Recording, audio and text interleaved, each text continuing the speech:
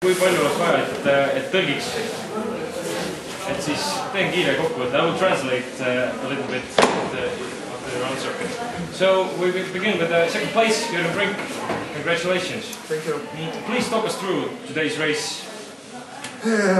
Yeah, it was a tough course, I must say. It was not so heavy, but up and down all the time. In the end, it's quite tiring to ski up and down. And my goal was to stay in the front group. And it was okay today. It was not the super hard pace, but it was some attacks and some persons who tried to get away. But because of the little snow on the tracks, it was not so easy today. When was the decisive moment? Pardon? When was the decisive moment in today's race? Also it was in the last 15k. It was not so hard pace. It was little tactics, and then in the last 500, Anders made a real attack, and I could follow him. So then it split up, and it was Anders, me, and Oskar, and then Anders was stronger in the finish. So, but I'm satisfied with the second place. I will translate a little.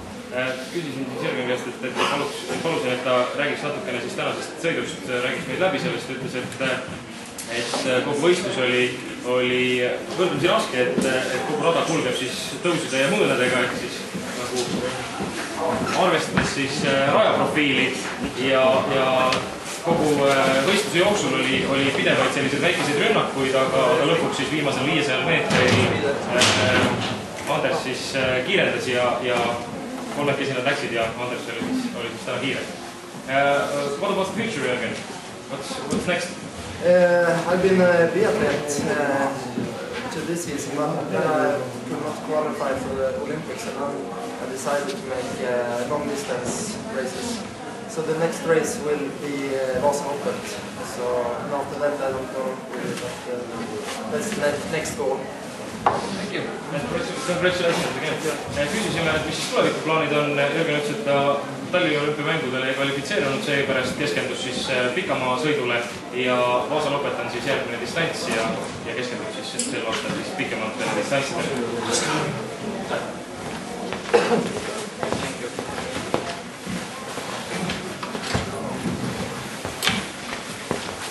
So, Oskar, are you ready? Yeah. Congratulations for the place. Talk us through the race of your point of view.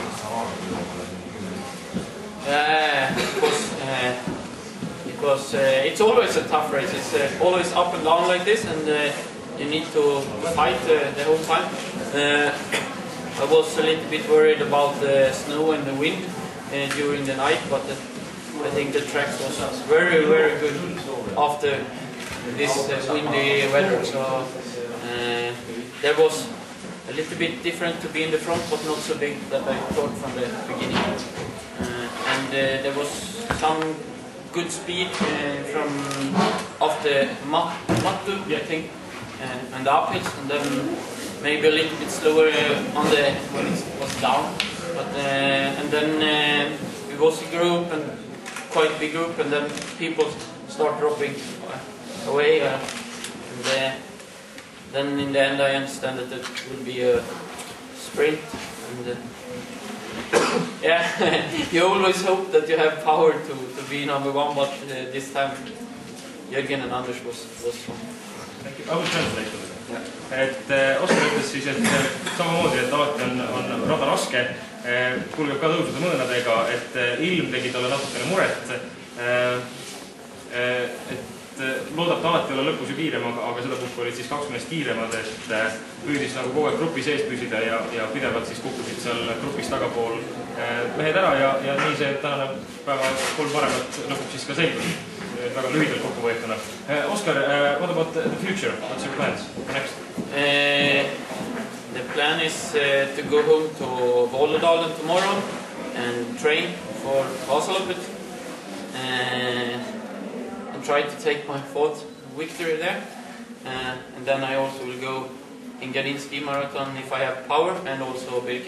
And yes, now I'm the leader of this Marathon Cup, and I will try to have that position also in the end of the season. Thank you and congratulations again. Et Oskarit siis tulevikuplaanide kohta ka ütles, et läheb homme koju, hakkab treenima Vasalopetiks ja on siis ka nüüd FIS Maraton karikasarja arvestuses üldliider ja üritab ka selles osas siis ikka seda positsiooni hoida. So, Andres, congratulations, second time winner. Thank you. Talk us through the race also. I like Joergen and Oskar. I'm told it was a hard race, but like the organizers here do every year, it was very well prepared for the race, also for the skier. So it was good condition in the front, but the first attack was Andres from Tartu and up to the climbing there, and the pace was quite hard, but then it dropped a little bit because it was difficult to get away from the group, and then Joergen and Oskar had some hard pace during the race, and but I understand it was the last 10 kilometers that will be the most important, and then it was the speed was dropping and it was some attack, but it was just the last 2 kilometers I felt strong and tried to stay in the front. I will translate again. Andres ütles siis, et matult alates hakati ründama ja sealt alates siis püüdis ta kogu aeg liitrite grupi sees olla. Lõpus oli taas jälle kiire. Oskar ütles, et rada oli tegelikult väga heas korras tänas rajameistrid, et oli sisse tehtud väga hea rada ja lühidalt vast ongi kõik, ehk siis saate võib-olla hiljem täpsemalt veel kõikida. Andres, also, what about the future? For me it's Vasaloppa in 2 weeks, and then maybe Engadin or the 50 kilometer in Hong Kong, I don't know. It depends on how hard I am after Vasaloppa, and then Brink race. So for me it's the long distance races for the rest of the season. Thank you again and congratulations. Thanks. Et Andres ka siis Vasalopet ja pikamaa maratonid on tal ees seismas, nii et üritab ka siis pikamaa suusatamisest sel hooajal ees seista. Jenny, sorry, Sandra. Sandra, congratulations. Yeah, thank you very much. First woman on today's course. Talk us through the race from your point of view. Yeah, it's a little different when you're later today, I think, against the map. I have a good start, and when I got the feeling first time, I heard that I was 45 seconds before. So I have going with the other man during the race, and feeling strong always. So good day here in Estonia today. Sandra möödis täna, et jõudu on piisavalt ja et kogu võistluse jooksul oli tal hea enesetunne. Jenny said yesterday on the first conference that you're her biggest competition. How was the competition on today's course? From female? Yeah, we used to have fights, but today I had the day and was the strongest. So, yeah, but I'm really happy today. Sandra on väga õnnelik ja kui Jenny eile ütles pressikonverentsil, et peab oma suurimaks konkurendiks just Sandrat, siis Sandra ütles, et nad kahekesi omavahel võistlesid väga tugevalt ja täna jäi tema peale. Sandra, what about the future? I'm going home today if I reach the ferry in Tallinn, I hope. And then I go up to Mora on Thursday. And I think I compete Tjejvasan first, it's 30K. And then Vasaloppet is the next weekend for me. It's an important race. Okay, thank you. Yeah, congratulations again. Thanks. Nii et Sandra ka siis plaanib Vasalopetiks treenima hakata ja sealt startida, see on tema väga oluline sõit ja enne seda veel üks 30 kilomeetri distants.